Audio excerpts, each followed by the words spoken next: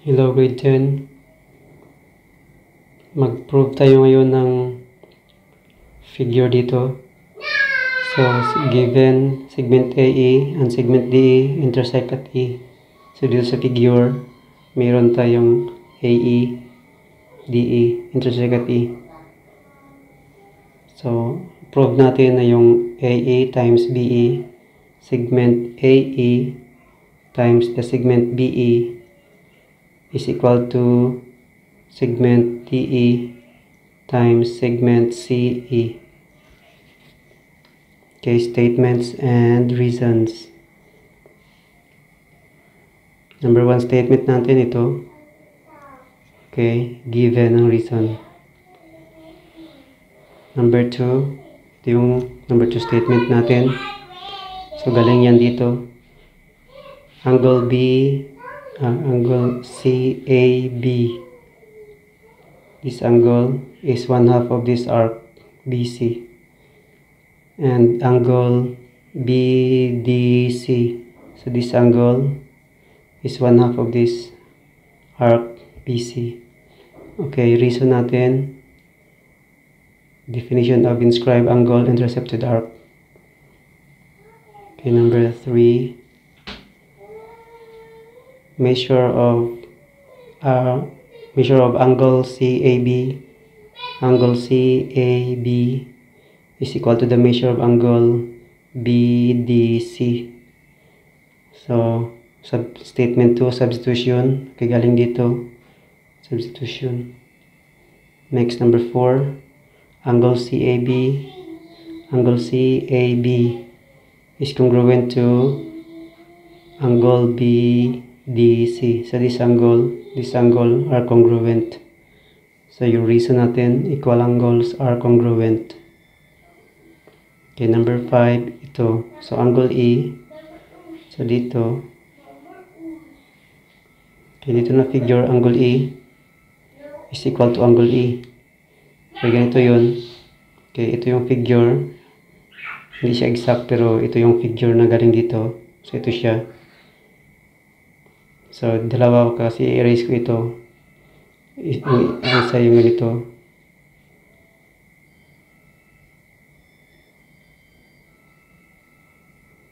Okay, erase natin dito. Tapos erase dito.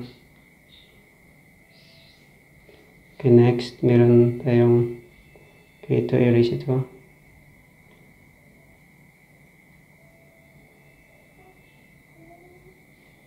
Erase nito. Simple yan dito.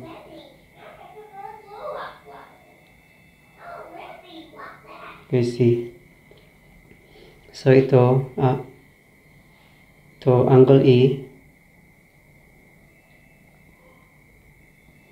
Itong angle E dito is equal sa angle E dito. So, reflexive property ang reason natin. So, itong angle E is equal to angle E. Okay, next, number 6. So, dito, triangle ACE is equal to triangle DEB.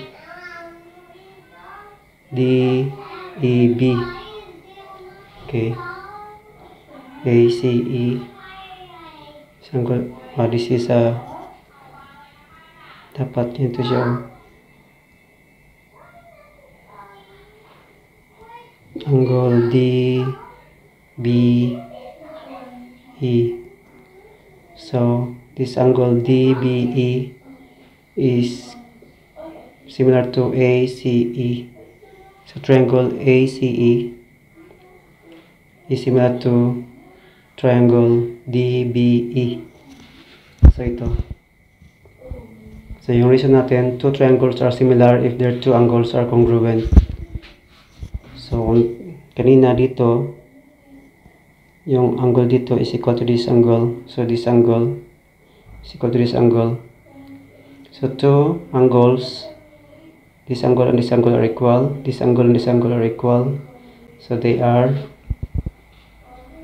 okay, two triangles are similar if their two angles are congruent. Okay, next. Ito tayo. So, ito siya. So, isulat natin ito sa change natin yung position niya. So, ganito siya. I-write natin. Draw natin. Ganito. Okay, so dito yung E. Okay, dito yung B. Dito yung D. Okay, so ganyan. Ito yung triangle. Ito na yung forma niya. Okay, ngayon, so itong angle A dito is equal to angle A dito. Angle E is equal to angle E. Angle D is equal to angle A. Okay, ngayon, segment AE is over segment DE is equal to segment CE over segment BE. So in similar triangles, corresponding parts are proportional. Okay, ngayon, i-cross multiply natin ito. So pag ito yung labas niya. So AE times BE, ito siya. DE times CE, so ito na siya. So multiplication property of equality. Ito yung reason natin.